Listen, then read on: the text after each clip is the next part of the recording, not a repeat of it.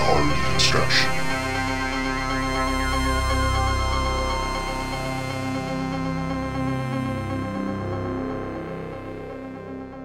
What's up, everybody? It's the HorrorDeconstruction. You can find us on Instagram, Facebook, but mostly on YouTube. Give us a like, a thumbs up, share us. Hey, yo, Odie! Tell everybody you know about us with your host, Komp and Bobby.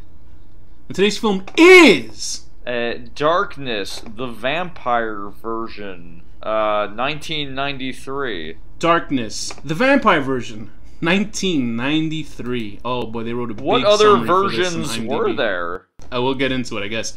A small community is besieged by vampires. After he watches ravaged in a convenience store, a lone avenger goes off to do battle with the undead, armed with a shotgun, chainsaw, and holy water. Later, he finds other survivors, and they try to stay alive long enough to do battle with Livin, King of the Vampires.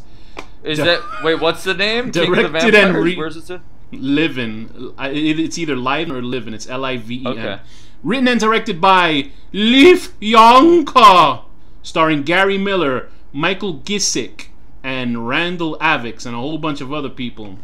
So why did I pick Darkness? Well, first of all, I'm glad to say I got my my vaccination, the first vaccination shot. Have you died today. yet? And no, but I don't feel any different. That's good. It was nice. I showed up to the baseball stadium. An 8-foot reptile gave me. Where my did they do shot, it at, like, and then, Shea Stadium or something? Like, yeah, one of those stadiums. And they don't put a microchip in the actual, like, because I know people are paranoid about it. There's no microchip inside the actual shot. George Soros himself comes over and shoves it right up your ass. oh, that's good. It's good. And then That's he good. says, "Destroy." We need to circuits." further the socialist agenda takeover. And Bernie was there sitting in his chair going, "Do it. Come on, do it." Anyway. He had his mittens on. Yes. Anyway, so Darkness, 1990, the vampire version. I have to keep saying that. So Darkness, the vampire version, 1993. How I came about this, I don't know. That's one of the nice things about Facebook, because Facebook, for the most part, you don't need It's it. You don't really care. terrible. But I don't know how people lose their information on Facebook. Like, Most of it is just a bunch like, of boomers explicit passing around information. chain letters and shit. Like, it's terrible. They just put a bunch of their information, and they're like, "Oh, Facebook's taking my life." I'm like, don't put anything in there, just look at memes or whatever. But anyway, I'm part of a lot of sort of B-movie, cult movie face groups and stuff, or groups and stuff like that. And I randomly saw somebody saying, "Oh, I don't know which." It might have been the Joe Bob Briggs room or one of those sort of B-movie horror or whatever. And they had either it was a poster for the Darkness or the trailer for Darkness. And I was like, "What's this about?" Because they said, "Oh, this is a good movie," and I was like, "Let me see," because I have a fascination with sort of outsider art, like extremely indie film. This is definitely underground. Yeah, it's like when we saw what is that? What was that Moon movie that we saw? The German film. Oh, God, but that was not good though. I know, but it was still, I wanted to see it because it was. That was like a half moon rising or something. Like, people are gonna get mad because it was a German horror film called the something. it wasn't whatever. good though, so whatever. It was fun. I enjoyed it, but it was very bad.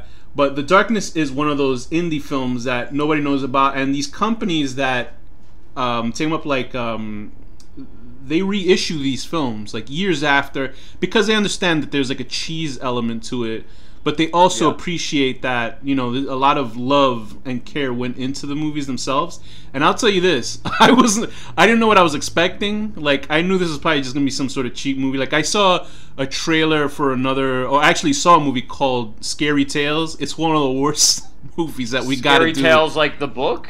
No, that's definitely not on the book, but it was just called Scary Tales. Oh man, I can't wait for you and Thea and I to do that one because it's so bad. It's what was that? The African American horror movie one that we saw, the whatever that horror movie that we saw that was so cheap. It's on that level of like, whoa, this is cheap shit. But anyway, okay.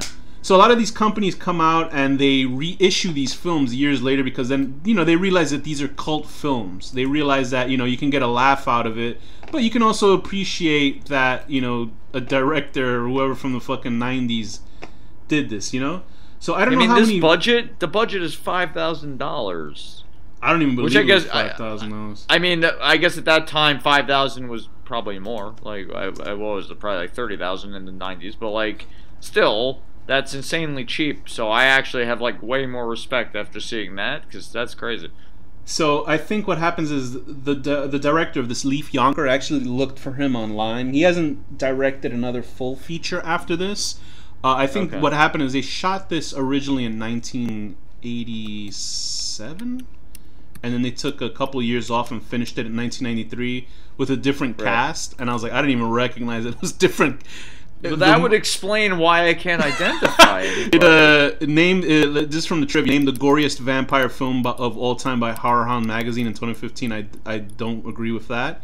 Here it goes. Production began in 1988, stalled, and was later finished in 1989. Post-production began soon after the project wrapped, but wasn't completed until 1991. So to obtain money, what would the goriest vampire movie be? I'm like Dusk Till Dawn easily is much gorier than this. Oh, that's true. To obtain money for the film, the production crew sold their blood. Leif Jonker wrote the screenplay when he was 17 years old. And I love that. They sold their blood to fund a vampire movie. Here's the thing, because like this, you don't go into the movie knowing it's going to be fucking a masterpiece. But what I do is I tend to look up the filmmaker that made it because it reminded me of trying to make films in junior high school. Do you know what I mean? With my friends and stuff. And I found an interview with Leif Jonker, and he's like this big, jovial, like, big guy with a big beard. This was when he was 17, right. It said he started making and the guy's voice, he sounds like he has 10-pound balls. He sounds like a fucking, like, you know how Grindhouse trailers, well, they sound like this. Right. Like, he sounds like that. It's like, what the fuck? He should have been a voice actor or something. But he's talking about, you know, how he wanted to make films after he saw Alien and stuff like that as a kid and stuff like that. And I was like, that's you know, that's cool. Like, you can see that the guy gave a shit. And he runs a lot of film festivals. Like, he'll try to, you know, he'll play Evil Dead 2 over and over, and like other sort of really well-known horror films and stuff like that. Like in his area, where I forget where they filmed this, but that's essentially where he was stationed, and he still does that to this day. So I think that shows like he's like a real deal like film guy.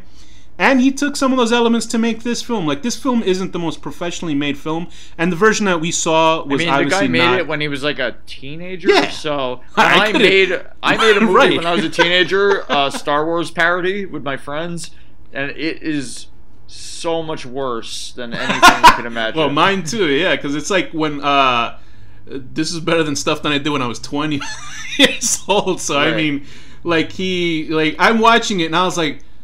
Because I'm thinking about this, right? I'm watching the film, and it's very simple, sort of what it is A to Z. A guy runs into a gas station. Let me tell you this, first of all. It's the worst acting.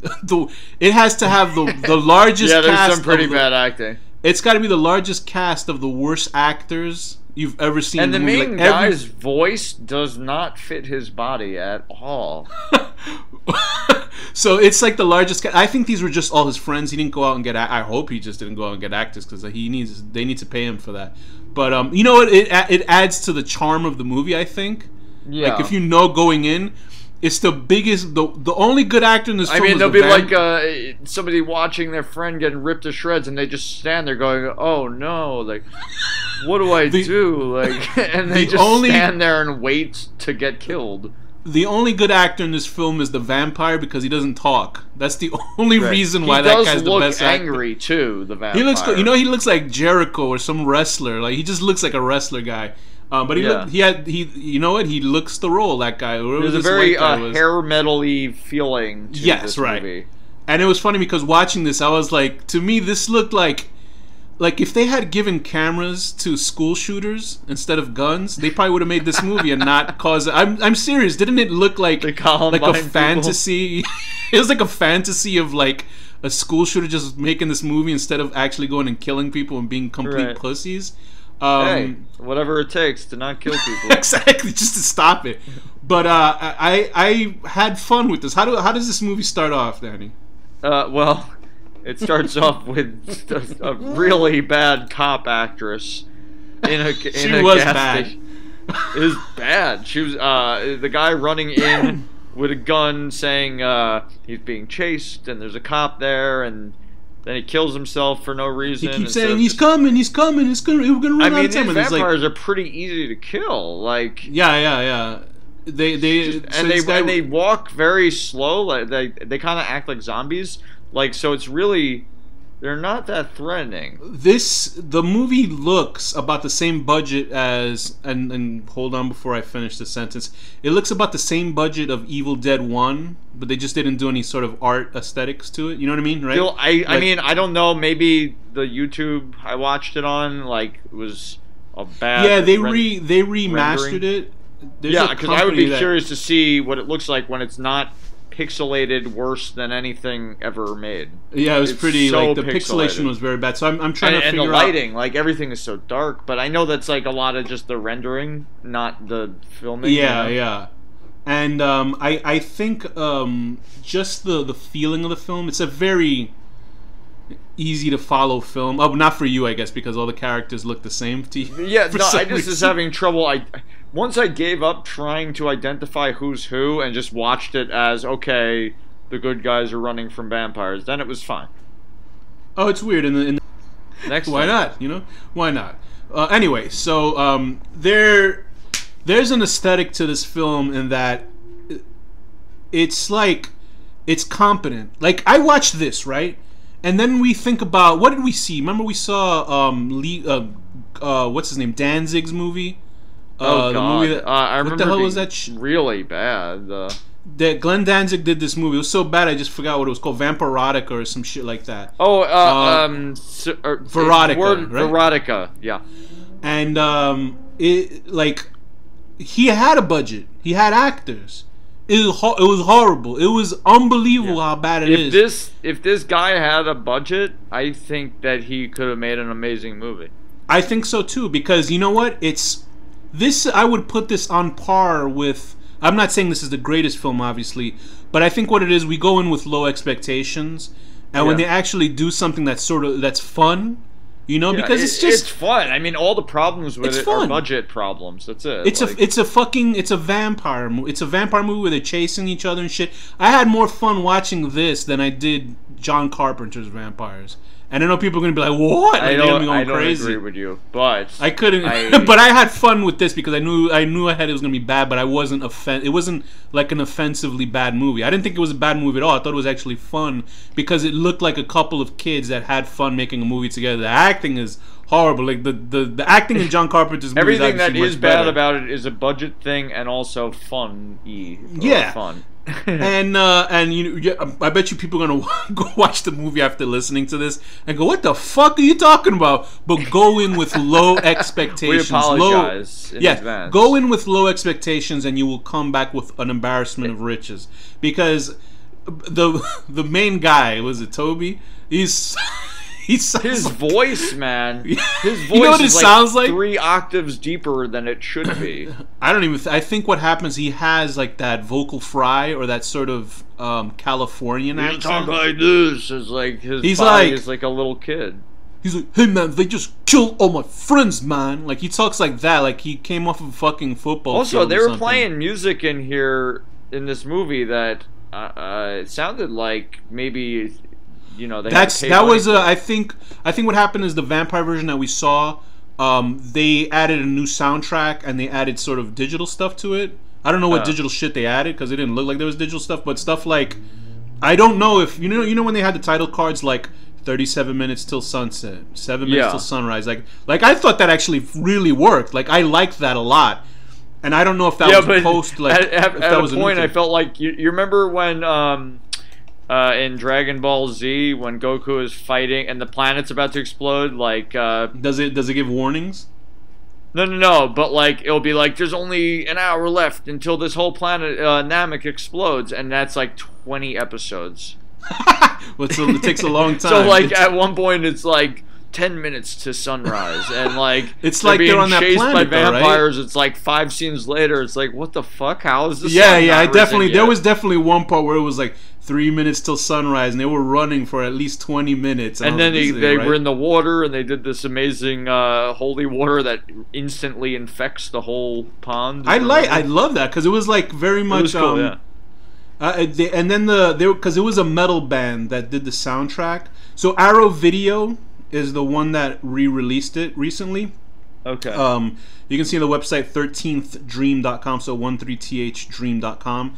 So Arrow Video does that a lot. They reissue sort of these sort of obscure horror films, and they did a 2K restoration. So just looking, because the trailer for it, the new one, they show the movie, and it still looks sort of like I'd be shitty. curious to see this with like decent lighting and not pixelated. It still looks a little shitty, but I'm sure in 4K it's much better. And I'm trying to find the name of the metal band that was part of it, because usually what I mean, the metal band was like pretty legit sounding. Yeah, because you know what, I think they were called Aposty or something like that, Apotasty or something like that. But I have issues with metal music and horror films. I always think it's like but it sometimes works. In like these older ones, sometimes. But I thought it actually worked in here really well, because it was like it added to that sort of punk element to it. Yeah. And just like the group of people that show up in this film, that like left and right, like hundreds of characters appear on screen for some reason. Like there's like two stories. There's like the main guy Toby.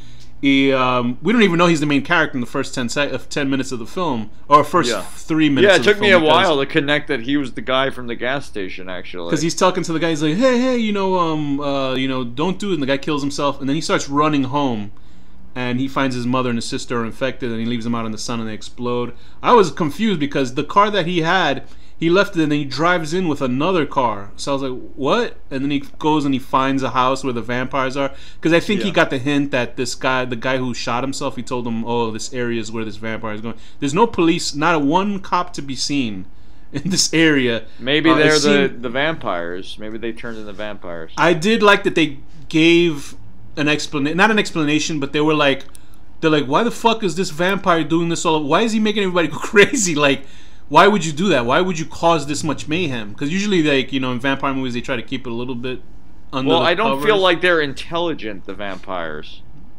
Oh, no, I don't think so at all. But they're talking about the main vampire guy. Like, why is he just creating all these vampires and just leaving it be? Like, I don't think he's like conscious. I think he's just like, like I see them more as like zombies than vampires, even though they're vampires.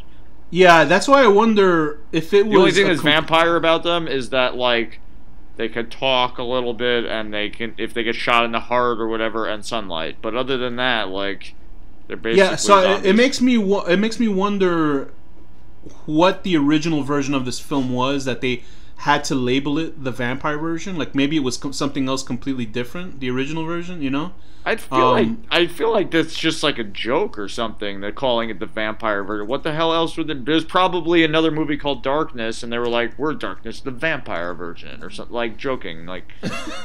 So, I have no clue, but I really appreciate it. I thought like the characters were okay. Like, you can't really that acting though.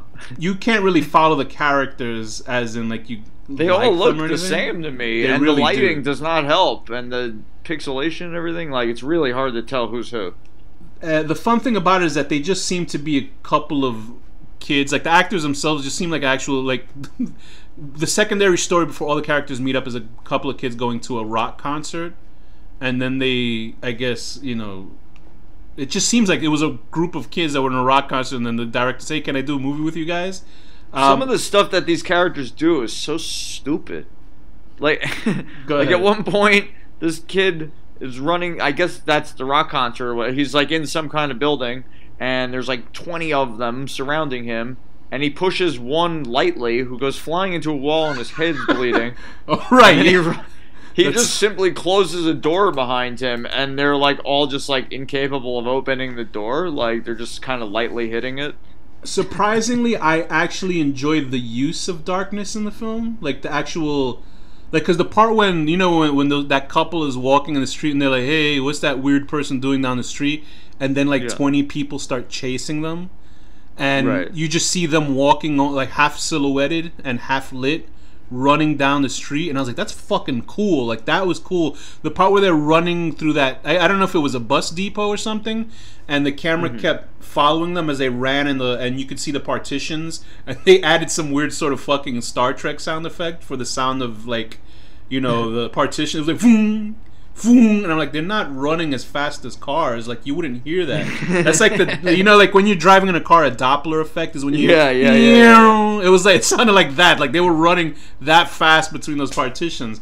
But I like that they remember the guy with the girl, and this is all you can say is like the guy with the girl. That's all they are. Is like you can't name guy, girl, number 1, number 2. Yeah, I don't know any of their fucking There was names. one original girl that's like with them, and then she automatically gets killed just standing there. Like the vampires literally come out. There's a huge body count in this film. I was and it's confused fun. what happened at the end when the sunlight was getting them, and then like the Jody vampire, the last vampire.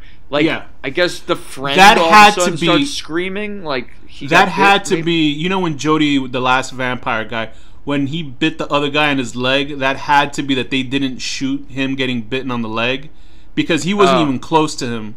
Yeah, I was like so confused. And you can see Jody on the floor, and he looks at the camera. I'm pretty sure that the bite was a steak. It looked like a steak was in his leg. But I noticed that because they see Jody on the floor, and the two people are like crying about him, and you see Jody look off camera, like like he was ready to get, like, I think that was like a B-roll that he was, and then they just kept it in there so this guy could get bit, even though he was nowhere near him. There's a fantastic mass vampire explosion at the end. Is that the water one, or you're talking about it on the street? Yeah. Yeah, in the street when they get caught by the sunrise, and it's just like 3 minutes. It's like almost art house. But the way it's shot, though, the sun was due to come up for like an hour at this point. Yeah. And like, I think it's when like the actual daylight. sun is. Yeah, I know, because it looks like daylight. I mean, there's no question that it's fucking sun is out. But I guess when they see the sun or something. But they're like totally, they're totally obliterated. There's like a puppet skeleton that's exploding in blood. It's phenomenal, and the soundtrack to it is incredible. It's just like, it's fun, and that's the one thing that, like, for a horror film, as long as it's fun, even if it's like fucking stupid, like, I enjoyed the shit out of it. Like, even if you look up the Arrow video, you know what Rue Morgue is? Rue Morgue, I think, is a horror magazine like Fangoria. And they have a poster of it, and that poster is fucking dope. It's like a dope ass poster. Are you talking that one that's got the red? It's right. Red. It's like an orange poster, and it's like you see the main guy on the top, and like it just looks fucking cool. And I'm like, damn, yo, that's. Like, can you imagine you making just some sort of cheap movie when you were a kid, but you cared about it? Although $5,000 is not a cheap movie. That is not a cheap movie. There's a lot of people who can't make $5,000 in a fucking year, and the poster but looks if you fucking got cool. like. If you got like 50 people in the movie, it all chip in like. Oh, absolutely, $50. yeah. It's fine, like. And you know, it was so funny how that one secondary lead guy, how he shoots the main vampire guy 3 times and gets rid of him real quick. And I was like, is that all they needed to do? Like, is that how they got rid of the vampire guy? I almost thought that was great. Like, I thought that's how they killed him. Like, I was like, oh, that's fucking great. Like, they just killed the bad guy, like, off, like, just like nothing. And I thought that was so fucking cool. But then obviously he comes out at the end out of the dirt again, and it all starts over again. I almost wish. Yeah, but I mean, how many people could live in the middle of nowhere where these people live? You can tell this was a mostly white neighborhood because there's only one black person in the film, and they're a vampire by the end of the movie. I saw that. And it was the big African American person, and I was like, wow, that was the only African American in town. Like, that's the only person. They're like, hey, you want to be a vampire? So they literally killed the black character even off screen before the movie started. But at least they were represented. Yeah, but they were still alive in a sense. So that's true. So there you go. But I like the voice of the vampires. Yeah, like they digitized. I'm sure that was a post thing too, because I'm sure that wasn't. Yeah, how would they have done that? Yeah, but like I really like. I don't know what else I can really say about this film other than it's like super fun, and it's like it's constant. Like there's no like breathing room, as in like it doesn't slow down at all. Like maybe for 1 or 2 scenes when they're in the house waiting around and stuff like that. And I like how stupid the characters are when they see Jody, I'm the guy's trying to brother. see like have any of these actors been in anything else, but not really. Yeah, they work at like car dealerships, or they work at the mall. They do something. They plaster homes and shit, which is fine. But because I remember there was one scene where I didn't know that the Jody was the brother with the other kid in the van at the beginning of the film, because you can't make out what the fuck they're saying in the movie. Because I was wondering, why does he slowly walk up to this guy who clearly is covered in blood like a fucking vampire? But then I was like, oh, that's his brother. That's why. I assume you would look at your brother differently if you're like, hey, you all right, you know? But yeah, these people are really. The people in this movie don't have much common sense. There's a movie called Vampire Boot Camp: Reflections on a Decade of Darkness. Yeah, I think he worked on that also. So that was probably like a little doc about it. Because I think that's how. I hope he's gotten his money back for this. I'm sure he's got his money and more so, because he kept playing it through film festivals. He would just throw The Darkness on, which is good. You know, it's fun. It's a fun fucking movie, and I almost wish there's a Kickstarter for LEIF to remake a second it or something, one. but with like a budget. No, I want to see a second one. I want to see him deal with that fucking vampire getting out at the end of the movie. I want but the vampire would be like all old and shit now. They could hire a new actor, I'm sure. Vampires can't age. Just he can use half of the budget on those good de-aging effects that they use in every movie now, and the guy be like, the guy have a giant pot belly, but he'll have the same. I just finally watched Captain Marvel finally, and they made Samuel L. Jackson like that was good. That was good. Yeah. Like but the thing is, I don't think it takes much to de-age Samuel Jackson since he's because he's in every fucking movie. They got a million screenshots of right, but also since he's not, he looks the same. Like if you look at him in one of those prequel movies, the Star Wars ones, he looks just like how he looks now. All they got to do is get rid of a few creases. He doesn't look as old as he would because right. He just you saw well, you know what? I don't want to spoil what Captain America. Yeah, I saw that movie. I saw that film. No, I was going to say something else. I'm glad you don't know what it is, so never mind. Okay. Anyway, so Darkness, I don't know what else we can talk about, but other than that, it's a total fucking fun experience. I would say it's worth watching. Absolutely, watching it with a casual, sort of fun way. Right? Yeah, if you watch it with a group of your friends, this is not like going to change your life. No, it's not going to change your life, but it's definitely worth watching because I saw it basically in one go, and usually I don't do that with movies. And I had a fun time with it. It was big dumb fun. And it's like watching a couple of people have fun making a movie. Like, you knew they had fun making the movie. And I think that actually comes out on screen for some reason. It is kind of like an Evil Dead sort of thing. I would say. Right. Yeah, it's a group of Although friends. Evil Dead is technically better. Yeah, Sam Raimi obviously is leagues of fucking talent with him. Like, he wasn't 17 when he did Evil Dead. You know what I mean? He was a little bit older. But I think that this is worth watching just because there's a fun element to it. So I would give it a 6.5 out of 10. Running as fast as a Doppler effect at a depot. Okay, I'm gonna give it. Danny, what rating would you give Darkness? 1990. I'm gonna give it a 7 out of 10. Using holy water on somebody and it melts their whole arm, and then instead of chopping their head off or whatever as they struggle to grab a gun, you just play with a chainsaw in their hand. Yeah, that was funny. I like that part. I thought it was like very comedic because I thought, the last time when he screams after that last guy dies, and he's like, "Ah!" and then it's like 2 days later, and it's like, and then he's still screaming. I laughed so because I thought, is this like a joke? Like he's still been screaming for like 24 hours, but then obviously he wakes up and I got scared because I thought, don't tell me this is a whole fucking was a dream. But then I think it was just him remembering it. Right. But they corrected it because the girl was in the car with him. But I was like, uh-oh. I was like, don't tell me that's the fucking ending because I'd be pissed if it was nothing had happened and it was just like a delirious sort of nightmare. But it all happens and it was fun. So with that, Danny, what's the final word? Gray underpants.